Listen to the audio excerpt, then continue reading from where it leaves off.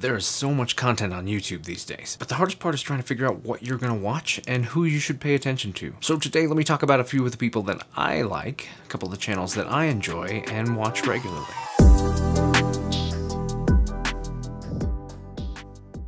Hey, what's up? I'm Ken, this is kenfuTV, and each week I release videos in the martial arts, philosophy, technique, training, that kind of stuff. And if that's what you're into, then you found the right place. I release these videos every Monday, these Ken Learns Kenfu videos. If that's the kind of thing that you like, I hope you subscribe and hit those notifications so that you know when they come out. And there's a handful of other videos that I'll do periodically, and notifications will make sure that you know when those come out also. So a quick preface, I've broken these videos down into 6 categories. Those categories are karate, jiu-jitsu, escrima, self-protection, recovery, and then a bonus category of channels that I think are just really well produced. I'll make sure to have timestamps for all of this stuff and links in the description. So first up, we've got the karate category. Big part of my background is karate, so that's something that I watch a lot. And when it comes to karate, there is so much out there. You've got all the traditional stuff, 3K stuff, tournament and competition stuff, but a place that's pretty near to my heart is the practical karate, and that leads me into Applied Shotokan by Andy Allen. One thing that I really like about what he's doing is he's making the move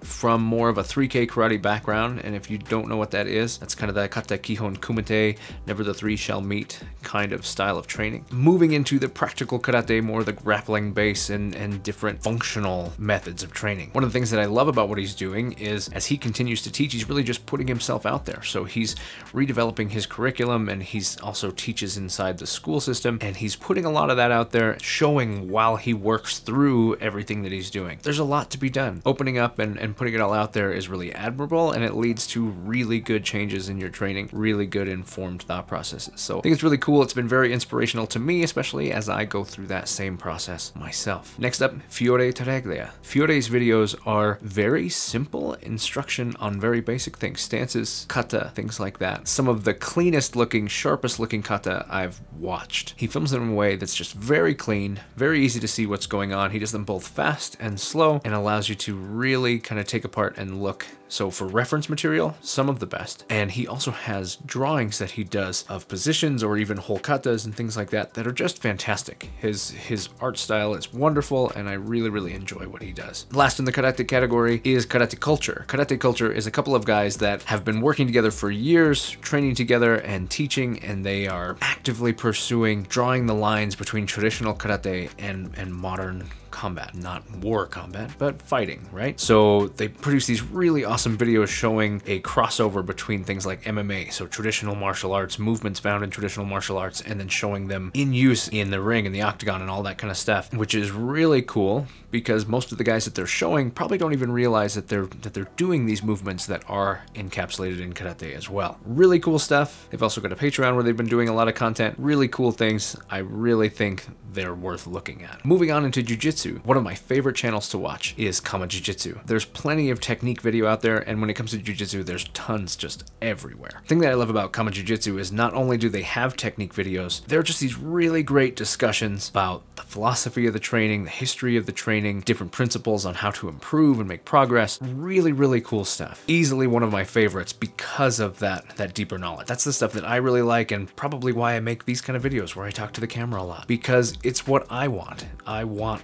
to watch videos and listen to podcasts where people are just deep diving into philosophy and history and all these things wrapped around the subject that I love, which is the martial arts. Definitely check out Jiujitsu stuff for things like that, especially if you're training Jiu-Jitsu. Now, Knight Jiu-Jitsu. Eli Knight has probably one of the best demeanors when it comes to just teaching and expressing martial content and just his philosophy on how this stuff works. His technique videos break down so cleanly and so well that you've probably already seen them because they're so popular because of that. Their popularity does not diminish the quality of the content. Eli has done a lot of stuff through a lot of channels, not just his YouTube channel, but a lot of different other avenues, and I think that's awesome because the way he teaches is easily just one of the most approachable ways to learn Jiu-Jitsu that I've seen. Last up in Jiu-Jitsu, we've got Sheepdog Response. Sheepdog Response does a lot of content that branches into a lot of categories. Firearms, situational awareness, things like that, but one of the things that they hit a lot is Jiu-Jitsu, and that's because it has such a strong application application to civilian self-protection, military and law enforcement protection and control. The reason that I like to include what they're doing into the stuff that I look at is because they're looking at what is practical. There's the stuff that's going to do really well in competition, but then they're looking at what if you're dealing with somebody who doesn't have a judge to break you up? What if you're wearing tools or you have different situations? I think that stuff is really, really valuable, and it happens to be the direction that I aim my jiu-jitsu is specifically towards that kind of stuff. The competition stuff is great, and there's a great thing for challenging yourself within that, but there's just a different reality if you're having to use this stuff day to day, especially in law enforcement, military, that kind of stuff. Really, really worth looking at there. Really well produced, really good content, comes from a great place with a really great philosophy backing it. You know, ex-military, lots of real life experiences to inform the decisions and the way that they operate and do things. All right, moving on into Escrima. For Escrima, one that I've been watching a lot here recently is FMA Pulse. One of the things that you often find with the Escrima and Filipino martial arts stuff is that everybody's doing their own thing. There are so many, just like dialects in the Filipino languages, there are so many different ones. Everybody doing their own thing, tons of different grandmasters, everybody got their own style, which is excellent, but it leads to 1,000 fractured off channels with lots of very specific content for very specific things. FMA Pulse jumps in, having some really great basic information, but then a lot of these videos where they're bringing in somebody for a week and making multiple videos from that style, so you kind of have one place to kind of see and learn and experience a bunch of different styles, a bunch of different instructors, and kind of learn how to find those people if you want to continue seeing what they do. And it's just great to have a place where that kind of funnels in. A lot of martial arts kind of break apart and branch out, but none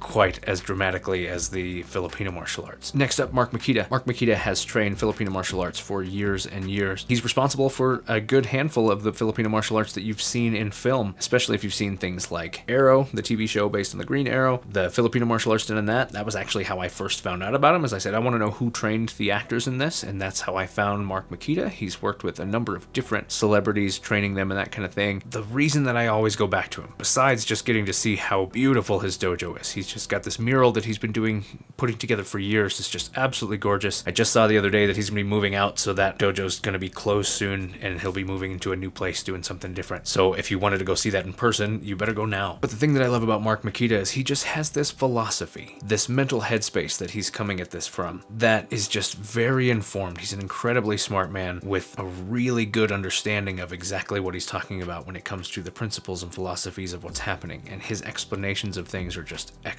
You could watch a 2-minute video of Mark Makita's stuff and have 2 weeks to go through and just pull apart all of the stuff that is in there, not because he said a lot, but because he has such a well thought out understanding of what's happening that there's just that much to take away from it. And lastly, in the Escrima category, Scott Shields. Scott Shields does a number of different videos. He's got some jiu-jitsu stuff, he's got different things, but his Escrima, specifically in an Inosanto lineage, is what drew me to him. I had an opportunity to go train with Dan Inosanto, which was an excellent and wonderful experience, but it was totally drinking from the fire hose.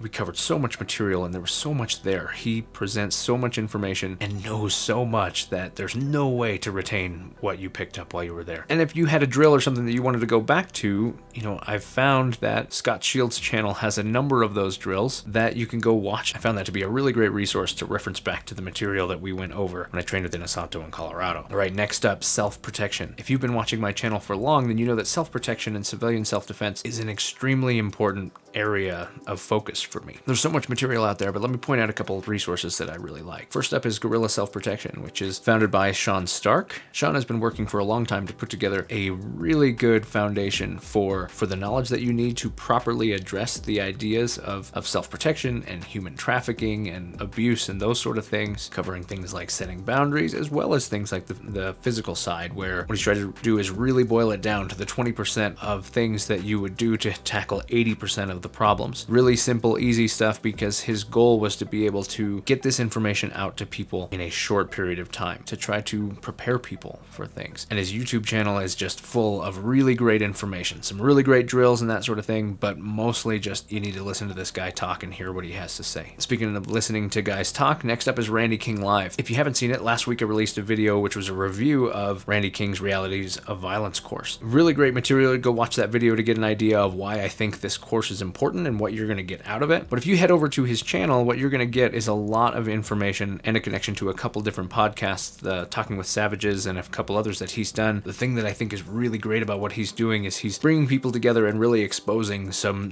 truths about the realities of this stuff. The martial arts is really good at dramatizing and playing up to the Hollywood and the fantasy of martial arts, the romantic side of it that we all fall in love with. He's putting a strong effort into making sure people realize that it's not going to go like that. That's not how it is. And if you want to actually approach this from a reality-based scenario, let's talk about that. Here's the information. Really great, has a ton of material. He releases his stuff supported by things like Instagram and stuff as well. So there's just a huge network of content with what he's doing. And last up is one of a handful of different channels that do this sort of thing, which is Active Self-Protection. They review footage from actual occurrences of violence or other situations and coach through them step by step about what went right, what went wrong, what we can take away from these things. And I think this kind of material, if you want to approach a reality-based situation and really have a good understanding of what this stuff is like, then watching footage of things actually happening and hearing people talk about it is critical. It's key. This channel's been going for a while, so there's a number of videos there. If you haven't looked at this stuff yet, there's plenty to go see. All right, next up, let's talk recovery. If you train in the martial arts, then you have been sore. You've probably been injured. You've had a variety of different things, and you now know that recovery is critical. If you're new to the martial arts, learn this right away. Recovery is critical. So a couple places that I really like to look at for recovery information is, first up, Bob and Brad, the two most famous physical therapists on the internet. These guys have amazing information targeting any number of things and really great stuff that you can do at home as ways to both prevent and recover from different types of pain and injury and that sort of thing.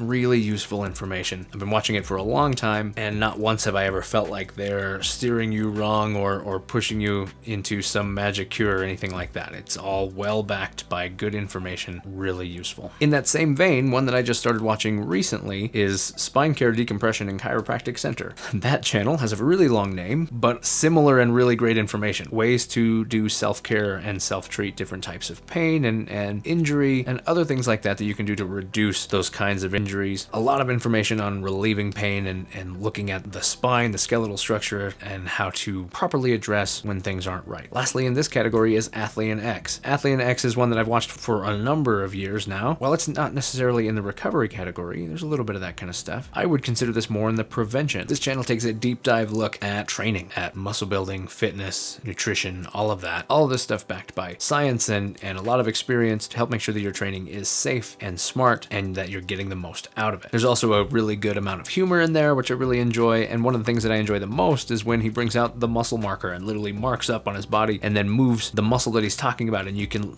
so easily see how that muscle is engaging and get a really good understanding of how those motions work and what the mechanic is in play. All of these videos in the recovery category I really like, from just self-care for myself, but also as an instructor, it's a really good resource to look at this stuff and get a good understanding of what works, why it works, and what things aren't going to work, because now you have an understanding of what works, you learn what doesn't, so you can approach your martial training better, more educated, in alignment with what the body is meant to do, what its mechanics are. That in turn also helps to make sure that your training is safe, that you're using good, safe methodologies while you train. I've made a lot of little changes all throughout our curriculum to either maximize power or increase safety, or just plain address making sure that you have really good structure. I believe really strongly that structure and using the body properly is the most efficient way to do your martial arts. Lots of really good stuff. Honestly, if you look at any of these videos, make sure you're looking at these, because we all go find the fun stuff. We don't always want to pay attention to self-care. All right, last category. These videos fit into all of the other categories, but I wanted to separate them because just the production value was so good. There's so much effort put into what they're doing that it just takes the viewing experience to that next level. Something I really enjoy and can appreciate when someone does it. First up is The Art of One Dojo. These videos cover the gamut. They go through all sorts of different aspects of karate and history,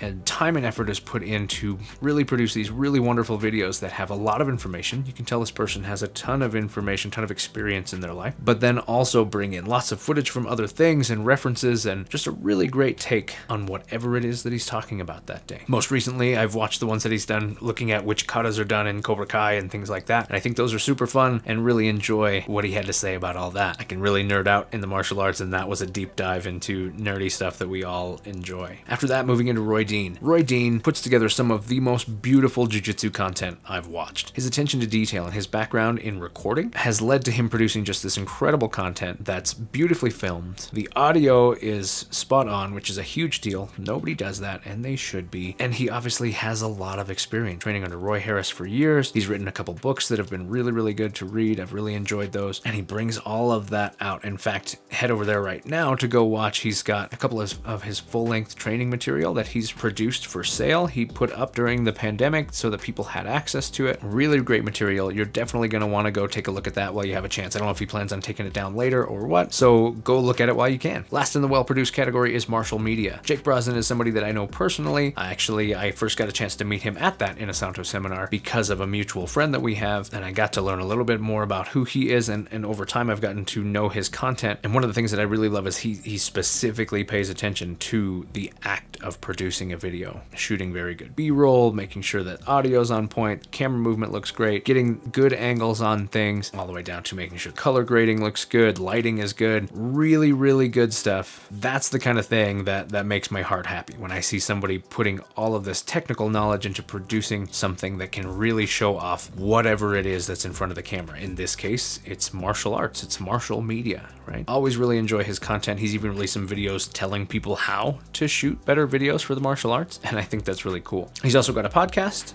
If you go look for it, I was actually on that podcast a while back. That video never ended up on his YouTube channel. There's a gap in the videos where my video was. Don't know anything about that, but if you go find it on Facebook, you can watch it. Can't really provide a better way for you to find it than that. That podcast has had a number of different people on it with really great discussions, some controversial, some not, all really, really great, and definitely worth sinking your teeth into, especially if you're a fan of podcasts. And lastly, a little bit of humor with Enter the Dojo Show. I am certain that everybody watching this is familiar with Master Ken and all the hilarious videos that he's done with a number of different martial artists and making sure that we never forget to re-stomp the groin. But if you haven't watched the actual show, Enter the Dojo, you need to, because it's hilarious and we need humor in our life. So go do that. And now at this point, we've come to the end of the list. So that's it. There's a handful of YouTube channels for you to go look at from a number of different categories. Now, this is not by any means a complete list. There are so many different ones out there, so many good ones. It was honestly really, really difficult to choose. I didn't want this video to be 3.5 hours long, so I just picked about 3 or so for each category. If you like this, if you enjoyed this list, then let me know and maybe I will produce a part 2 of this to show you some of the other stuff that I look at and enjoy. But mostly what I want you to do is drop down into those comments and let me know what channels you really like. What do you subscribe to and what do you really enjoy watching when it comes to martial arts on YouTube? Really looking forward to hearing what you guys watch and what you enjoy. That's it for today. If you like this video, be sure to hit that like button, drop that comment while you're down there. If you like videos like these, make sure to subscribe, hit that bell so you get those notifications when new videos come out. You can do that right here. Here's a playlist of videos like this, and here's a couple more that you might like. I'm Ken, this is kenfuTV, and I'll catch you in the next one.